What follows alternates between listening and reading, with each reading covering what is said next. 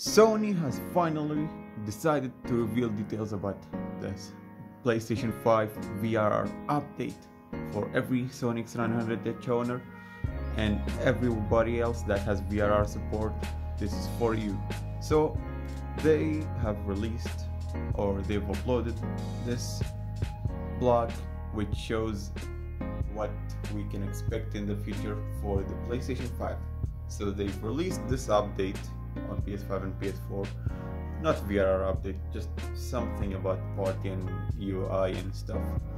But yeah, there's also some PlayStation app and remote play, as you can see right here. However, on the horizon, variable refresh rate, which stands for VRR, support for PS5. This is what they said about this thing.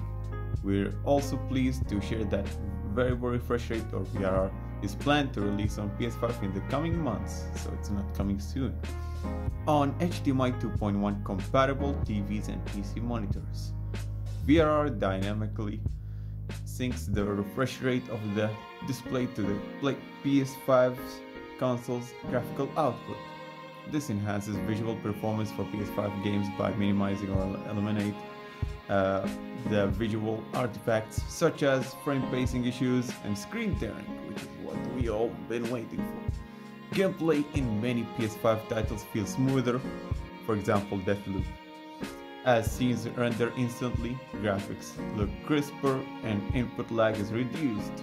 Previously released PS5 games can be fully optimized or utilized for VRR through a game patch, and future games may include VRR support at launch. So this is the picture that they've shown us. As you can see right here, you can see that we can turn it off as well, I guess, or just leave it on automatic, or we can also use it on unsupported games, any game at all, maybe GTA 5 even, or like Deathloop, which has that balanced mode, I believe, native 4K and like 50s FPS, or for example Elden Ring. This will be very useful.